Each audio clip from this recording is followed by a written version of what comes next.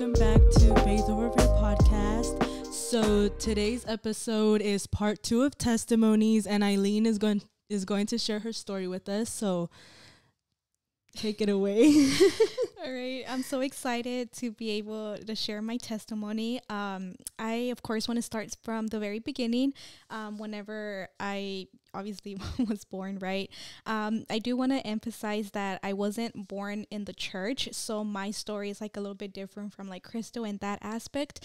I had my parents, my mom, she was a believer of the Catholic Church. And my dad, he doesn't believe like in any church or like anything like that, right? So growing up, we didn't go to any church at all because whenever my parents moved to the United States, obviously like my mom just kind of like went with what my dad wanted. So that means no church on Sundays, nothing to do with religion. So I didn't know anything. Like when it came, like my mom, she always like taught us that there's a God, that we need to like thank him, you know, we can pray to him. And sometimes we'll do like a prayer night, but other than that, like there was just nothing to it, like nothing. We would just go if there's like a quinceañera, you know how like you have to go to like their church to misa and all that. So that was the only church that I had like growing up, right? But I feel like I want to say this thing that my mom recently told me, and she said that whenever I was about 5 or 6 years old, I think she said that I was either like in first grade or kindergarten. She can't remember really good, but the thing is that whenever she would drop me off, I would be like, bye, Dios te bendiga, bye, God bless you. And my mom, she was kind of like, instead of saying like, oh, she was like, okay, God bless you, because she was like, where did she get that from? Like we never had said in our entire lives. There's no like family member, like nothing, like we didn't have any family members that were like in a church or anything like that. So she was like curious, like where did she even learn this stuff from? And I don't even think like maybe from school or something like that. But she said that there was like an entire week that I would be like, bye, God bless you. And so it's funny because my mom, she was like, am I gonna die? And that is like, I don't know why she was just thinking so much, because she couldn't capture why would like a 5-6-year-old would be like, bye, God bless you, for like a despedida, right? It's not like normal in like kids, you know? And so that kind of like stuck to her. But like I said, growing up, it was just, you know, doing my own thing. I wouldn't think anything of it. I wouldn't think like, oh, church and God was necessary to live. I just lived my life and that's it. But I do want to emphasize that at the age of 12, it's whenever I started to hang around with my older brother. He's 4 years older than me. So I was 12. So he was like, 16 at the time. And it was during the era of like going clubbing, of going like parties. So I wanted to be with the older people, you know, with my brother and like his friends and stuff. So I would go party with him. I would go to like 15s. I would go to like clubs, and it would be weird because like what 12-year-old goes to like clubs, you know, like it's crazy that I was even allowed to go in because I'm someone that's like very like short and like petite, I guess you can say.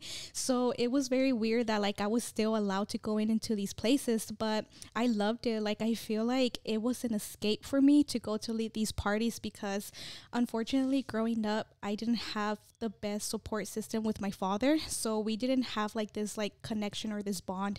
And even my parents, like at the time, I wouldn't realize it, but they always had like many problems. There was always many like differences. So there was always like this hard tension at the house. Like it was never like this loving home. There was no like, oh, like a family dinner or anything like that. So for me, partying was like my escape to feel good. You know what I mean? Like I loved to dance back in the day. Like I loved being like, you know, in the dance floor, being with friends and all that, and hanging out with my brother.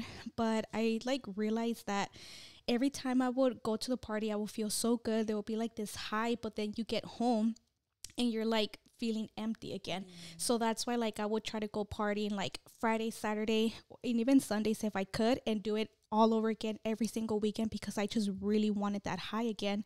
But the thing is that I feel like what kind of took a toll in all of us was whenever I turned 13. I was in 8th grade and I met my friend. And at the time I didn't realize that she was, you know, her and her family were Christians. But there was this one time that I noticed something about her, that in science class they were talking about like who believes that the world was created by like the Big Bang Theory or like, you know, and all that. And and then the teacher was like, or who believes that God created the world, you know? And she was literally the only person that said Wow. God created the world. So that like, so if you think people don't notice, they notice, because I noticed at Wow. the time, but I was like, whoa, like, okay, like cool, because I thought it was the Big Bang Theory, you know what I mean? So that's why I was like, okay, well, that's really cool. But now I look back and it's crazy that I still have that memory. So that's why like it's very important for us to like know that even if you think people are not looking, trust me, they're looking, right? So, we became really great friends, hanging out with each other. And one day she invited me to a church service that it was called Dia del Amigo, Day of the Friend, And so she was like, do you want to come? And I said, yeah, like, let's go. But the thing is that I was kind of like excited because for some reason, like, even though I didn't have any like church in my life, I guess you can say, my mom, she always made it like, put it in my mind that like, whenever there's something wrong, you always have to go to God. And then also like with my dad, like he was very like strict, but yet not strict when it came to like parties. It was just hard to like ask him for permission. And I feel like every person growing up can know that if you have strict parents or just asking them to go to like a party, it's already like stressful enough. So the thing is that whenever she invited me, I was like, perfect. They can't say no because it's church. Like, how are they going to say no to church? So I told my mom, I was like, yeah, like she's inviting me to church. Like, is that okay? And she was like, yeah, like go ahead. And that's what I loved about my mom, that even though she was a believer in the Catholic Church, she never said no because we're Catholics. You know what I mean? She was like, yeah, like as long as it's like this or surrounding God, then, you're good. So it was me and my brother. We both went that day. And I remember like my very first time going, like, you see the church and everything, but they started, the worship, and I just loved the songs. I was just there clapping along. I was, like, I don't know, I just really liked it for some reason. Like, I just felt very connected, and like the preaching, and it was just so different. And the one thing that really hit me was the altar call. So whenever the pastor, he asked people to come up to the altar to pray, I saw families going up. So I saw like man or like husband and wife, their children going up, and I was like, what, like men actually pray? Like, is that actually like a thing?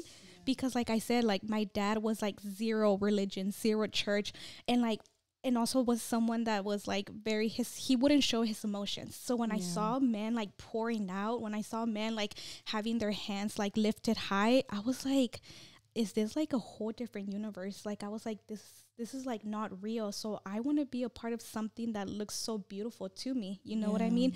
So that was like my first personal connection with the church. I was just impressed. I thought this was like something different, and I wanted to know more about this place. You know what I mean? So the thing is that my mom, she wouldn't think anything of it, of telling my dad where I was going, until she finally did, and he got upset. They started to argue. They started to say she can't go there. Like, she should be asking me permission to go to parties and not to a church. So it was just kind of like, we were kind of like, what is going on? Like, why is he getting mad? Like, he should be happy. Like, like you should be happy that I'm not trying to go to parties, that I'm trying to go to church. And so, yeah, like there was like arguments with my parents, and my mom, she would be like, just go, and I will handle your dad. And so then I will go to church.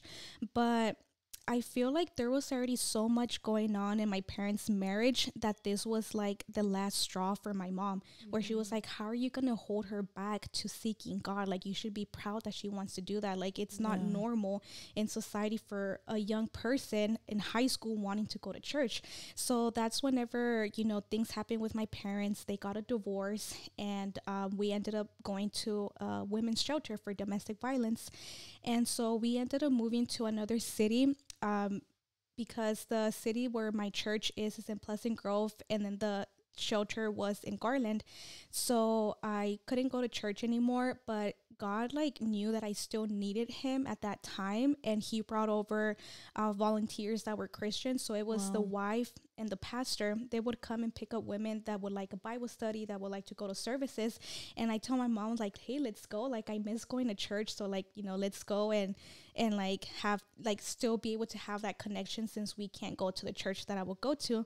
And so, yeah, we did, they started giving us Bible studies and all that. So that's how I was able to still like keep connected with my faith, even though it was like the whole situation of like my parents being divorced, out of my house, a new environment and everything.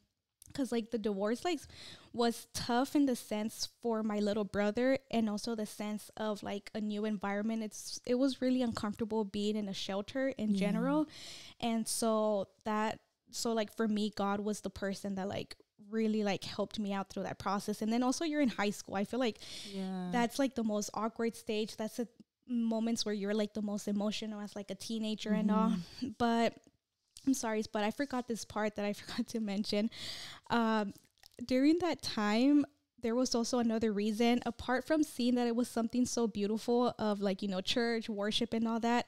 I had a boyfriend at the time. And it's funny because we met on social media, and I did not know that he was Christian, like nothing. Like there was no signs that he even went to church. And then whenever I go to church, I'm like, wait, I know you. He was the piano player. What a coincidence. Like, it's such a small world. Such a small world. And I was wait, like, that was your boyfriend? Yeah. Wow. Yeah, he was my boyfriend. And so I was just like, okay, like, you know, you go to this church, that's so cool. And yeah, you know, so obviously, like, you know, I had 3 reasons. 1, like my boyfriend at the time was going to church, and then 2, I wanted to hang out with my best friend, and it was better than being at home. Like that was my escape to me. And then 3rd, like I genuinely liked it. I didn't understand it, but it was just like a pretty atmosphere, you know, like a whole different world to me. And so yeah, but it was crazy because like I feel like the parents didn't like that we were like in a relationship, because they were like really in the church. And obviously it's understandable, because I guess they wanted maybe like a Christian girlfriend for him and this and that. But the thing is that, like, you know, if I'm being honest, like there was no relationship. You know what I mean? Like he was also like a teenager, because, you know, at the time I was 14 and he was 17. So there was like, you know, bit like, I guess at the time, whenever you're a freshman, you're dating like a senior, that is kind of like an age gap. You know what I mean? But the thing is that, I feel like at the time, whenever you're a teenager, you feel that whoever is your boyfriend at the time is the person that you're going to marry, that you're just like really like in love. So for me, it was kind of like an obstacle, because I really liked this guy. Like I really wanted to like be with him. And unfortunately, instead of leading me to good, he was leading me to bad. So that's why, like, during my teenage years, it was a hard thing to submit to God, because I wanted to please him. You know what I mean? I wanted to still be with him. So if there was a way for me to still have him, you know, talk to me, to still have him to be with me, then I need to do what he wants me to do. You know what I mean? And so that's why, like, even though I was going to church, I felt like I was kind of living like a double life with him, because I wanted, you know, we wanted to do things of the world. But at the same time, like, my friend, she kept on taking me. And at the time, I thought it was okay. Like, I didn't feel any remorse. I didn't feel any guilt, because I was like, as long as I'm going to church, that's enough. That was my mindset. Like, as long as I go to church, that should be enough. And even though I'm living like this double life, you know, with him, then that should be okay, you know, because, you know, like at the time, you don't really think nothing of it. You were like new coming in, and he was like the piano player. So you're like, it's fine, you know? Yeah. Like there was you didn't know better. Yeah. And so, yeah, but the thing is that we only lasted like as a official boyfriend and girlfriend for like 8 months. But I have to admit, it was the most toxic relationship ever at the time. It was very like, yeah, like I said, like very toxic, very bad. We were so like mean to each other. There was like moments where like it was just like very like just very destroying to each other. You know what I mean? And so that's why it was very confusing, because it's like, how is someone that's in the church treating me like this? You know what I mean? So I thought that I thought that's what Christianity was like. You know, they're not true people. They're just like, you know, like that's why like it's like a front. Yeah, like a front. So he was like my representation of the church. But I'm so happy that even though we went through what we went through, and even though he left me in pain and in hurt, I still didn't leave the church. You know what I mean? And I have to thank obviously my friend and my family, because they were like, they kind of like adopted me. Like the dad would always say like, oh yeah, she's my daughter, when he would introduce me to other people. So it felt like I was a part of a family. Like, you know, they were my friend and her siblings, they were like my brother and sister. It was just, and then like her mom, like, wow, she was like such a perfect, well, like obviously nobody's perfect, but she was such a good figure for someone that had a relationship with God, because during that time she was going through cancer. Whenever I met her, it was during breast cancer, but she got healed. But then as we continue on, the cancer came back and she had it all over her body. You know, it was like bones, and then there was a tumor, and it was all that. But the thing is that I always saw her praising. I always saw her pouring out to God, and that always like stuck to me. And I remember one time, I told my mom that I was going to go to church, but in reality, I did go to church, but it was with another guy, like his church, you know what I mean? But I made her think that I was going to go with them. And so, since my mom was friends with my friend mom, with the sister, they were talking, and then she was like, oh, like, you know, how did it go with Aileen? Because she went with you guys. And so the sister was like, oh, what are you talking about? She didn't come with us. And she was like, what? Like, she said that she was going to church with you guys. I can't believe it. She lied to me. But my mom didn't think much of it. She was just gonna be like, she's gonna see whenever she gets home. You know what I mean? But then, like, out of nowhere, she turns over to the sister and she was crying. And so my mom, she was like, is everything okay? And she was like, no, it's because, like, Aileen, she was doing so good. Like, this is not her. Like, you know, I'm going to keep her in my prayers. Like, she was just, like, crying for me. And whenever my mom told me that, because at the time my mom, she just got mad at me. She was like, you see what you caused? You caused her to cry and this and that. And now, you know, but that kind of stuck to me. And I was like, why would she cry? Why is she so upset of, you know, a lie that I told, or, you know, whatever it is? Like, why does she care? You know what I mean? But now I understand that she cared for my spirit because she saw that I was doing good. She saw, and so, you know, these little things can distract you. Like, these little things can take you astray from, like, where you're headed to. So I'm very grateful to her. And she's actually someone that also guided my mom at the time, but unfortunately she passed away. So it was a very hard time for my friend and her family. And I tried to be there as best as I could, but we were teenagers, and I'm someone that, like, is an introvert. So sometimes I don't know how to handle situations, but I tried, like, the best that I could. I tried, you know, being there for her as best as I could, right? But the thing is that this was during the time whenever we were probably sophomores in high school.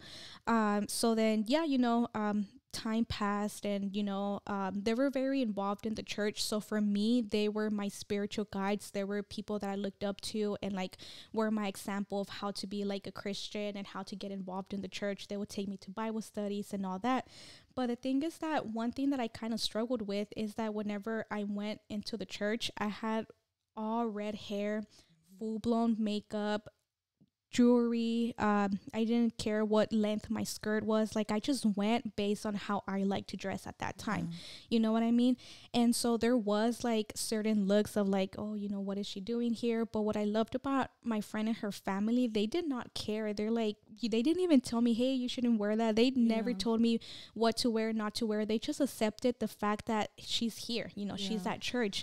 So that's why, like, it was so, you know, beautiful and a privilege, the people that brought me into the church, because they made me feel accepted the way that I looked. They made me feel accepted that I'm not perfect, and they made me feel accepted that, like, you know, you're not supposed to be perfect to be in the church. Even though I used to think that back then, like, being Christian was, like, looking a certain way, talking a certain way, and now I realize that's not, like, the case, right?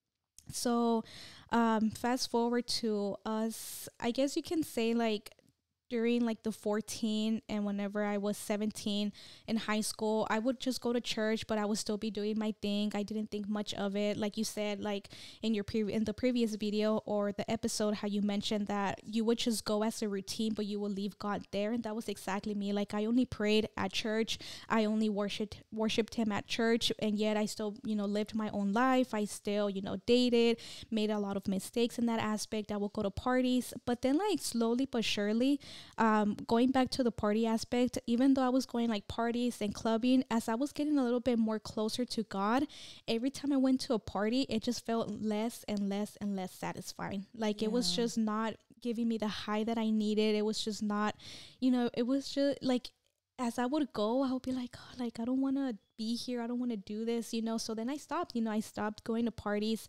And so this was, I think I stopped whenever I was, like, 16 or 17. So, like, just as early as I started, as early, like, I left all that, right? So then I want to say whenever I was 17, I graduated from high school, and like I said, like again, I want to say whenever I turned 18, it was the point where I made many mistakes when it comes to dating. Yeah. So even though I was very trapped with the first boyfriend that I had, because I was still like in love with him, for so many years, like I just really wanted to be with this person. I didn't see myself with like no one else until finally like I turned 18. And whenever you get a job, you know, you see more people and stuff like that. And that's whenever I had my first crush apart from this guy. And yeah, like it was just, again, he was way older than me. So I guess a side note, I only liked older guys. I would not date anybody that they were my age or younger. Like for me, if they were the older, the better. And I want to blame it, I guess you can say, you know how the world calls it like daddy issues? Yeah. Because I didn't have my dad present. I wanted to get validation from men. You know, I wanted to feel beautiful. I wanted the attention. I wanted them to be with me and to love me or to like me, whatever it was. And so I feel like that's why I wanted someone that was older. You know what I mean? Because like if, like I said, like if they were young, like, no, I'm not interested. And I just really wanted like an older guy. And so, yeah, you know, like I said, I started talking to this person, and again, it was just like very bad, like leading me into situations that I shouldn't have been, leading me to places that I shouldn't have been, conversations that were not good, especially for a mindset of an 18-year-old. It was just not a good space, but because I really wanted to have him, I was okay with crossing boundaries. And even though I didn't want to, I was like, okay, I mean, if this is the only way that guys would want to be with me, then unfortunately this is the only way, you know. But because I was still going to church, I feel like that's why I couldn't like give in and I couldn't enjoy it, because I feel like that's like God was like, hey, this isn't you. Hey, you don't need this, the conviction.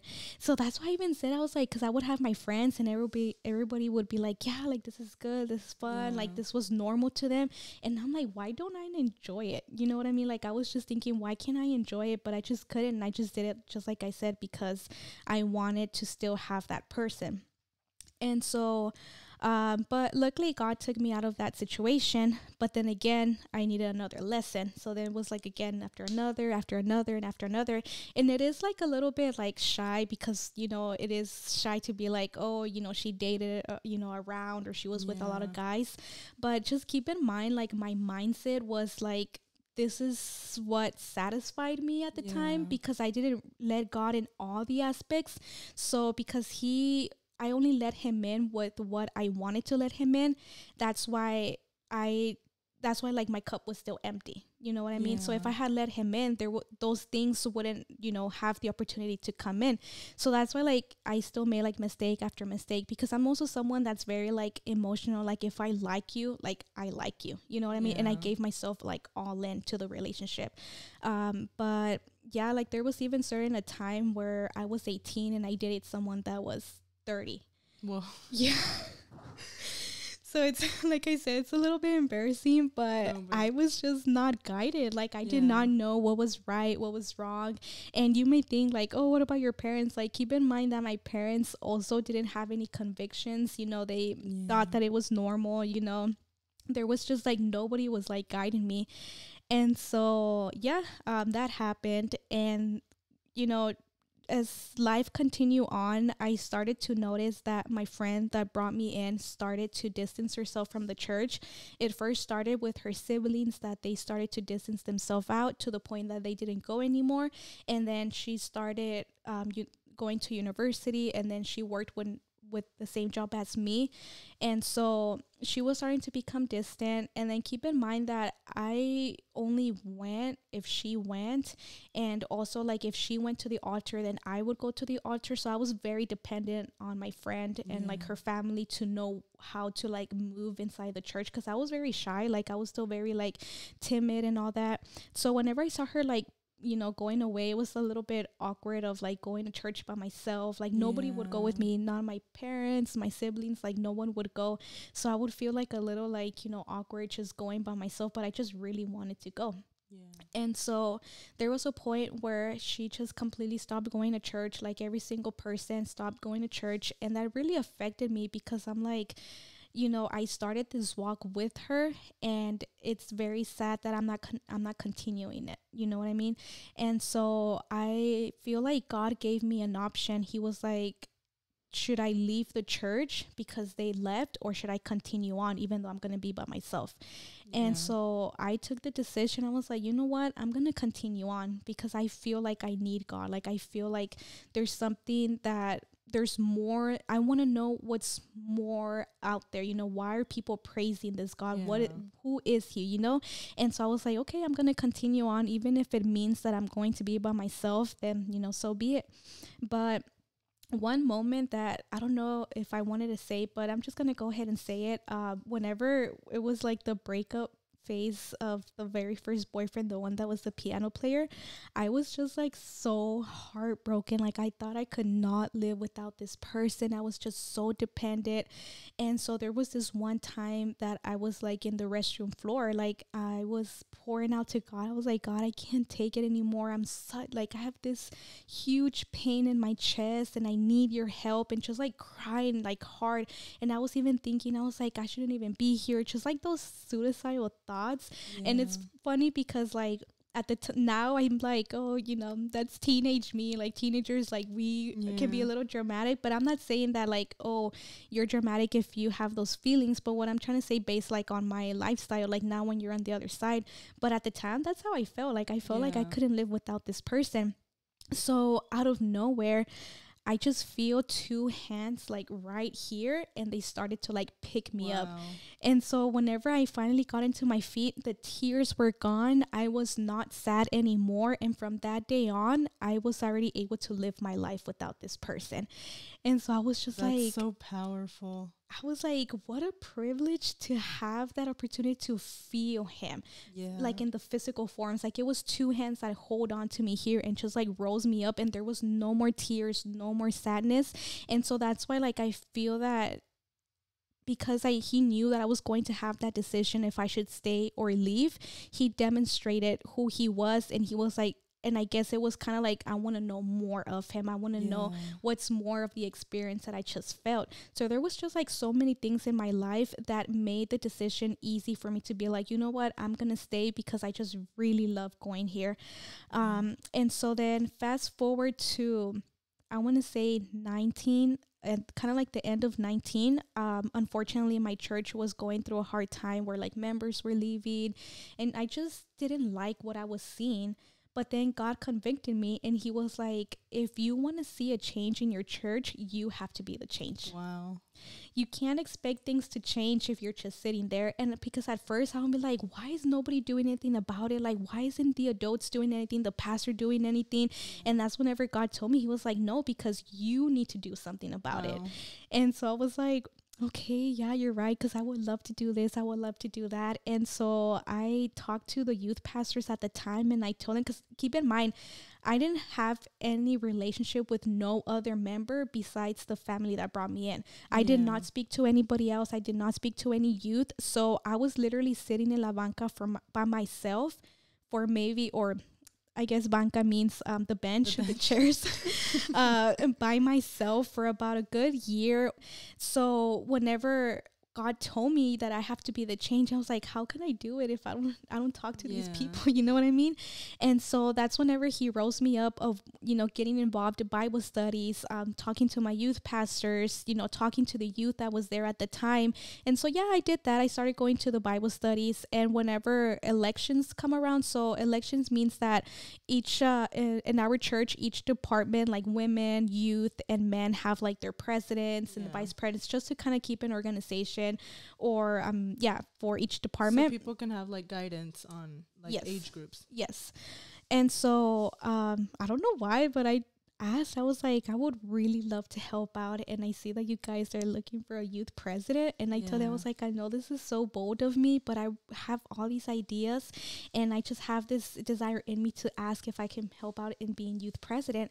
And so they were like, oh, like, yeah, let me talk to the pastor and this and that. And so they did. And so pastor called me over to his office, and he was like, I heard that you want to help out in being youth president. And I was like, yes, because I didn't know him, I didn't speak to him, so I was a little timid I was like shy and like nervous to like, talk to him. And he was like, okay, like we're going to give you the opportunity. I think it's really nice that you want to get involved, that you want to get help out, and we're here to support you. And so from there, just God took control.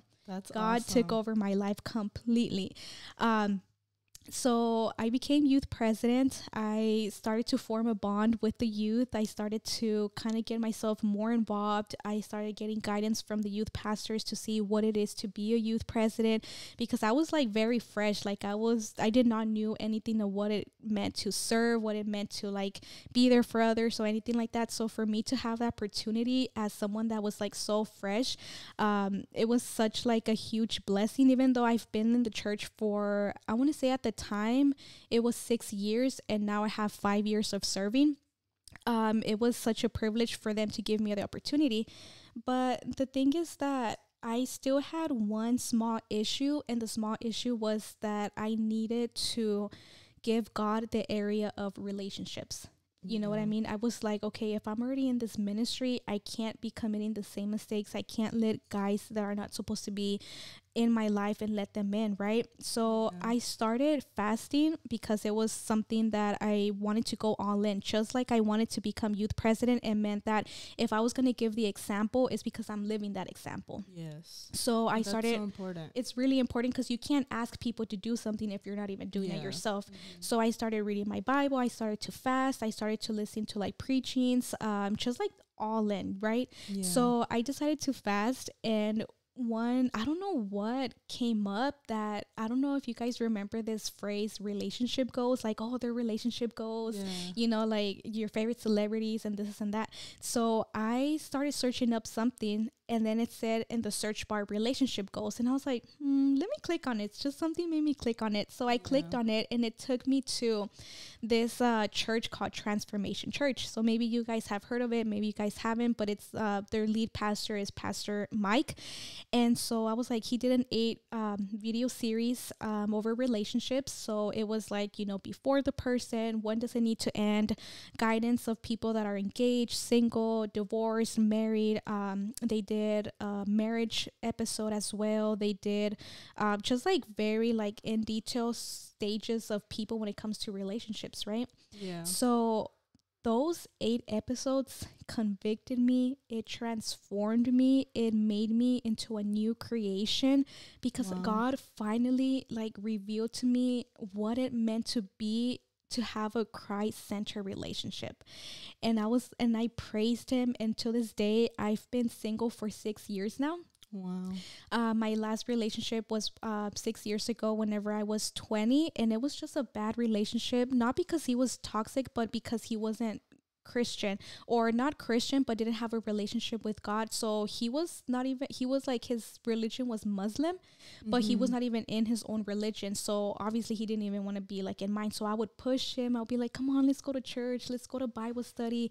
And it would make me sad that he didn't want to do it. So the reason why we broke up is because he moved to different states, but I also wanted to break up with him beforehand, but I was like, oh, I would just wait until he moves, right?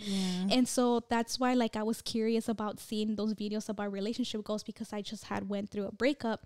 So seeing those videos made me realize that it's not only important to know what you want in a relationship, it's also important to know what you don't want in a relationship.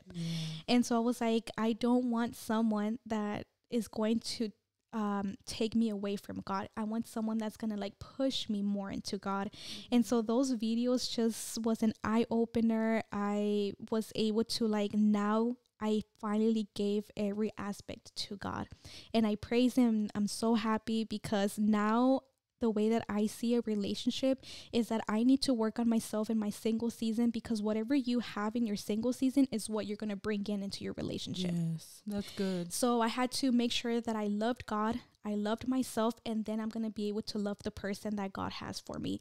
And I have to make sure vice versa, that he's also the same way, that he loves God, he loves himself, and then he's going to be able to love me, And so, I finally was convicted. I had it in my mind that I wanted someone that was in the same mindset as me, in the same conviction as me, that had a relationship with God. But I know that God has his process. Of course, there's moments between between the 6 years that, I was tempted, like, oh, this guy is cute, or maybe like I had a crush on someone, but God never allowed it to happen because he knew, he's like, no, this person isn't for you. And at the time, like, obviously it kind of hurts, but it's such a privilege because that's God's way of showing me how he's a father to me. Because I ask him permission. I'm like, hey, like, God, is this person the person that I can talk to because I have a crush on him, or I feel like he's cute, whatever my mindset is, right? And I ask permission, and God answers. If you want guidance in any aspect in your life, God answers, and he's going to either take the person away or he's going to take you out of that situation or that place. So yeah, that's how I've been able to keep my singleness. I love how you put it, like, because your relationship with God is so personal and intimate, and like sometimes people don't know that you can talk to God like that, you know? Yeah. And I love that you have that like example. Yeah, exactly. Because since I don't have my earthly father, God is every single aspect as a fatherhood. So if you know how like in the world, like, oh, you ask permission to your dad, like, hey, I'm dating this guy, like, what do you think? Or am I able to go on a date with him? I do that to God. And so I ask him, like, hey, God, like, can we date? Like, is there a way for us to get to know each other? And he says no. He has said no, obviously to this day, because I'm still single. And that's okay, because I feel like the guy that he has for me, he's still preparing him. Because I've told Crystal he's in construction. He's in construction right now. And I feel like one thing that really helped me out was that my pastor, he gave a prophecy over my life when it comes to that aspect. So I know where God is taking me with him. And after he gave me that prophecy of who the person is, now I'm able to be like, nope, it's not you. Yeah. You know what I mean? Because now the standards are like up here of who he is. So if he doesn't meet those standards, not because I'm perfect or whatever, but what I'm trying to say is that like there's a certain thing that he has to have. And if I don't accept that, then I'm just lowering my value. What's awesome is that like the fact that you struggled with this, and you gave it to God, and God loves you so much that he was like, this is going to be your man, like, so you don't have to sit here and worry about it. Like, you're going to know. Yes, that's awesome. That just shows how much he loves us, Yeah, so true. Like, he's taking care of you. He really is. And I feel very well taken care of, because now I know that, like, if someone tries to get close to me, I'm like, no, it's not you, because God already told me, like, this is the person for you. So, like you said, like, I'm well taken care of. So that's how I've been able to, like, keep my calm, keep my peace. And right now, like, this year of 2024, because, like, obviously, like, even though, like I said, there's still temptations, there's still moments where, like, maybe it could be him. Like, you lower your standards to fit that person in. And I did that last year. So this year, I told myself I'm not going to lower my standards, because God has shown me and has told me my value. And then second, I feel like I still have so much to do for the Lord. And I heard this podcast. I said, if you don't do this in the time that you're single, you're not going to do it whenever you're married, because it's a different season. Yeah. So and that's so true, because like the single time is the time you have with God, because once you're married, like you have to take care of your husband, so we have to take advantage of this single season, because this is where we can connect with God the most. Like this is where we're building our foundation. So when we have like not distractions, but like a family, like we have that firm foundation with God, like since now, Exactly. That's awesome. Exactly. So that's why it's like a privilege, because now this year I have so much peace with my singleness. Like, I'm not interested in anybody. I am just focusing on God. I am just at peace that if he wants me, because at first I'm like, maybe this year I might meet him, but now I'm like, if I don't meet him, I'm 100% okay. Because I know that God has him working, just like you said, he's under construction. And also, just like I have high standards, I'm sure he has high standards that I also want to meet as a wife. Yes. You know what I mean? So I'm working on myself to be the person he wants me to be, and he's working on himself so he can be the person that I need as a husband, so he can lead me. And also keep in mind, like, the guy that I date is going to be the first time that I'm going to have like a genuine God-centered relationship. So I need to make sure that he's very in the word, because he's going to be the person that's going to lead me. Yeah. You know what I mean? So, and that's so important. Like it literally says in the Bible to be equally yoked, you know, like we cannot be just getting anybody. Exactly. So that's why, like, now instead of feeling like, oh, when is he coming? Now I'm at peace, because I'm like, okay, so he's, you know, God is working in him. So now let me focus my attention to you, God, and not be distracted of when is he coming, or when we go to like different events or different churches, like, is he here, you know? So now that's like out of my mind, you know, so that's why I'm very happy. But that's why I really wanted to emphasize that, because relationships and guys was the center. I was like boy crazy. So that's why I really wanted to emphasize that whenever you give that aspect to God, like, your single season is so beautiful. Your single season is just the most important thing, because that's, like I say, that's what you're going to bring into your relationship. So like, if you feel that you need validation, if you feel that this person, you can't do better than this person, like, you're wrong. Like, God is the person that can show you your value, that can give you the love that you actually need without having to sacrifice your, how can you say, like, without having to sacrifice needing to, because like, if a guy is requiring certain things from you, that's how you know it's not the person. Yeah. Because a relationship shouldn't be based on confusion, shouldn't be based on you having to sacrifice something that doesn't make you feel comfortable. Yeah. Because there's also another thing that I keep to my mind. Like, if I have to ask if this person likes me, then that means he doesn't. Yeah. Because God is not a God of confusion. He's gonna pursue you. Like, the guy's going to pursue you. You don't have to chase anybody, because I used to chase guys. We are the rib. Exactly. So they're gonna find us. Exactly. And back then, no, like, if I like someone, I would be the one going up to them. I'll be the one like pursuing the guy. And now, because I used to thought like, oh, you know, we're like, at the time, like, it's 2019, the girl can pursue the guy, you know, like, there's nothing. And now I'm just kind of like, no, like, I am someone that's worth them pursuing me. I shouldn't lower myself to go after a guy, you know. But yeah, so that's why, like, I encourage every single person, guy or girl, like, give that aspect to God, and you're gonna see that he's just gonna fill you with peace. He's going to fill you with so much secure, like, in you, like, your insecurities are just going to like go away. It's not going to be something like from day and night. There's also going to be like, obviously, like, moments, like I said, that you want to give in, or you want to let that person in. But trust me, like, for someone that's been single for all that time, it's such a beautiful thing. You don't have to rush into anything. Or if you get out of a long-term relationship or a short-term relationship, don't jump into another relationship. You know what I mean? Give yourself some time to heal. Give yourself some time for God to work in you. And you're going to see that it's such a beautiful thing in that aspect. But now, like I said, I've been serving, you know, in my church for 5 years as youth president. Now I have the position as director of evangelizing. I get to usher. I get to help out in the media, in the sound. I'm also the translator at my church. So because in my church is a very small church, so there is like a lot of positions to be able to help on. But it's such a privilege. It's such a privilege being able to help out every single aspect at my church. I've also had the privilege of being able to revamp of the decor of my church. So that's been a very cool process as well. My pastor, he's like a spiritual father to me. He has been guiding me. He has been patient with me. Because also another thing that I wanted to say just a bit about is that I used to think that in order for you to be a Christian, you had to look a certain way. I wear makeup. I love, you know, fashion. I love to express myself through my clothes because I'm a very shy person. So I like to kind of show my personality based on like my clothing. You know, being in the apostolic church, which is something that we're going to talk on in the next video, you know, there's like certain, you know, traditions or doctrines that we have, you know, things that are based in the Bible. But my pastor and my church, well, you know, some members, they have been so patient with me. They have been so accepting that the way that you look doesn't determine how your relationship with God is. There's powerful.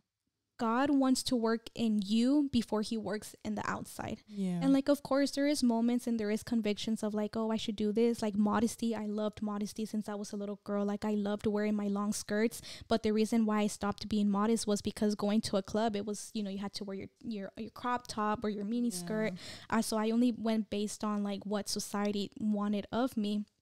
But slowly but surely, God has been taking away, not because we have to look a certain way, but because he's showing the beauty in me. You know what I mean? I was so dependent on makeup to feel beautiful. And now I realize, like, I don't need this to be beautiful. Like, I think wearing makeup, it's a good thing if you're just using it to, like, maybe amplify something. You know, you want maybe your eyelashes, your eyebrows a little bit more combed, but it shouldn't be something for you to hide underneath with. And I did that for so many years. I hid underneath the makeup. I hid underneath, you know, the clothing and all that, because, you know, going back to my first ex, he told me, he was like, that's why you need makeup to cover how ugly you are. He told me that. So imagine telling that to a teenage girl from someone that, you know, you loved, from someone that you wanted to feel pretty to. So that's why I held on to makeup, because I was like, he's right. Like, a guy would only like me if I put on makeup, if I have, you know, my hair done, if I had this certain type of clothes. So now I finally made peace with the thought that I don't need makeup, that I am beautiful without it. If I use it now, it's because I've been, you know, using it for so long that obviously, like, a transition is not going to be like a from day to night. It's going to take some time. It's a process. It's a process, but, you know, just keep in mind that you don't need to look a certain way, because Jesus, he just wants friends. There's no dress code. There's no this. There's only convictions and personal ways of one wanting to look like how you want to look like. So if I want to wear my long skirt, if I want to look a certain way, it's because God is putting that in me, not because man is doing it, you know. And it's beautiful, because, like, when you come to God, I feel like a lot of people find God when they're, like, rock bottom, you know, they're in a low place. And I feel like once you start this process with God, like, he starts working in you, and, like, he works inside. Like, he sees us on the inside, you know, so he's working on the inside, and eventually, like, what you have on the inside starts to reflect on the outside. And I feel like a lot of the times we just see the outside and we judge, you know. Exactly. But what's important is on the inside, and eventually through a process, like, the inside starts reflecting on the outside. Exactly. And that's beautiful, you know. Exactly. But everybody is in their own process. And I feel like we need to be more understanding of that, you know.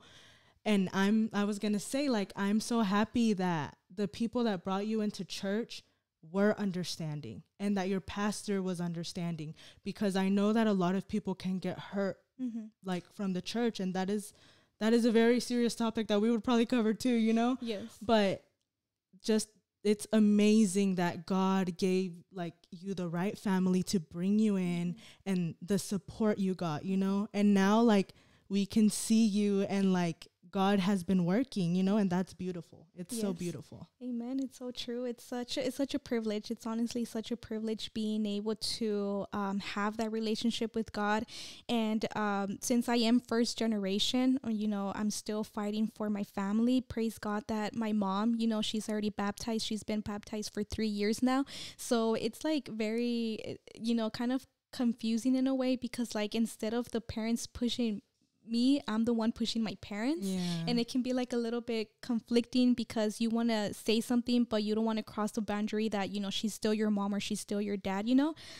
So, but like I said, now it's me and my mom. We're fighting for my dad, we're fighting for my brothers, and for the rest of my family. So it's such a privilege that, you know, slowly but surely God is, like, working. And also, like, it's really cool to be first generation, because I didn't depend on my family or my parents.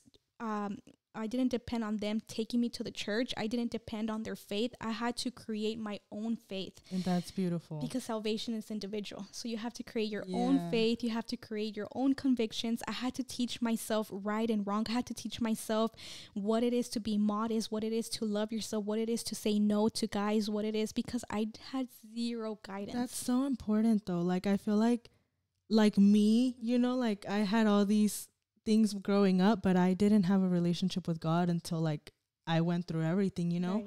And it's crazy, because there's still people in the church to this day that still don't know God, you know. But God gave you the privilege of finding him, you know, and knowing him, and that's beautiful, because like, it takes some of us longer than it should, you know. Like, I'm speaking for myself.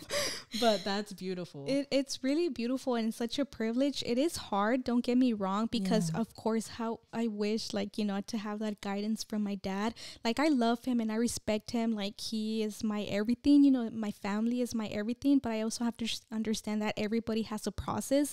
And if I'm able to help out, like, hey, I want to be God's hands and feet, you know, for my family to be able to come. And like I said, my mom is already on this journey with me and we're both fighting, you know, for my family and all. But yeah, you know, so it is such a privilege of being able to discover this journey on my own and be able to be helped on. And like I said, now I have my pastor that it's like helping me out and, you know, guiding me, and I'm able to serve in my church. And, you know, like, it's crazy to think that the person, because like now whenever I do things for my church, I'm like, wow, like the world takes a 360.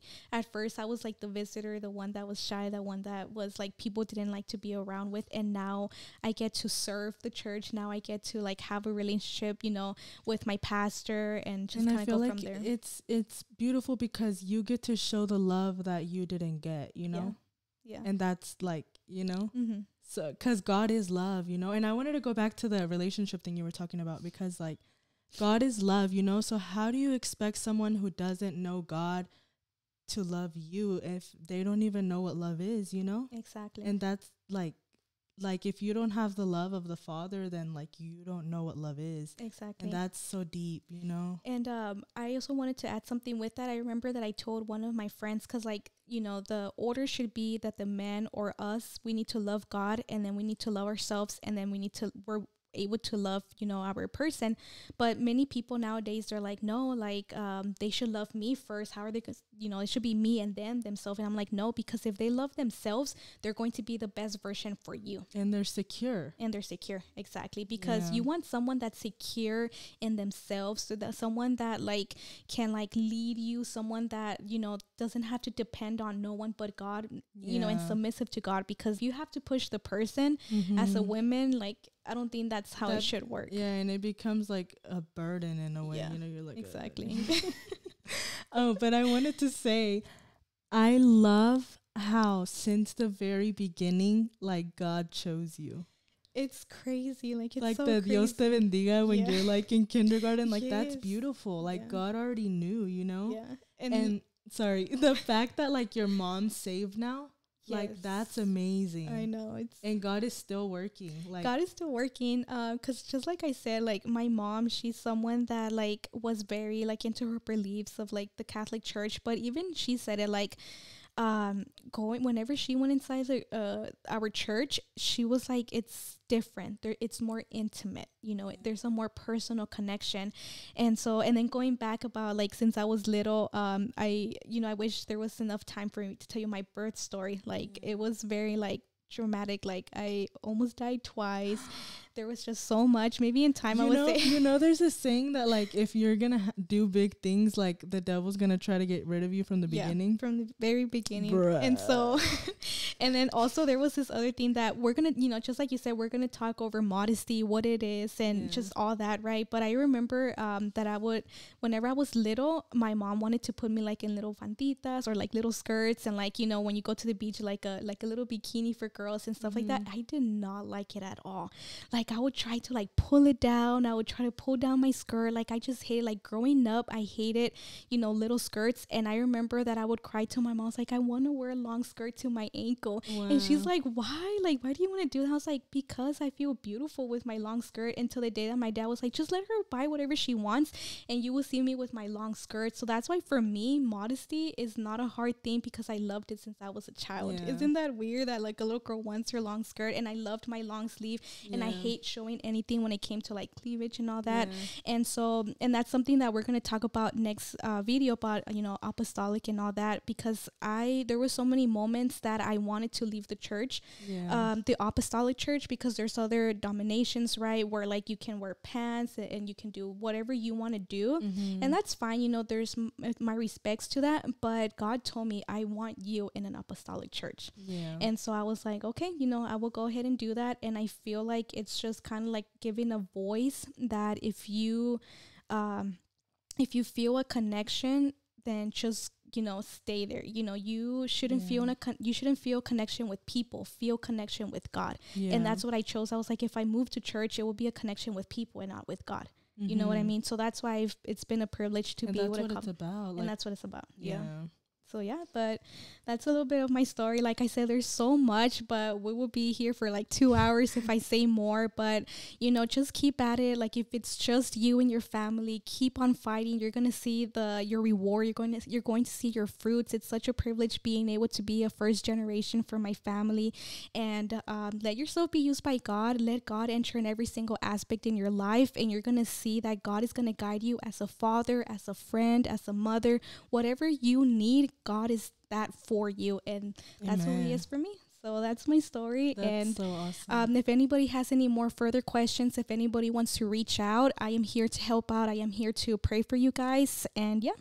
That's awesome. That's so powerful. I loved hearing it. This is the end of the episode. So subscribe to our YouTube channel and follow us on our social medias. Yes. And we'll see you next time. Bye, guys. Bye, guys.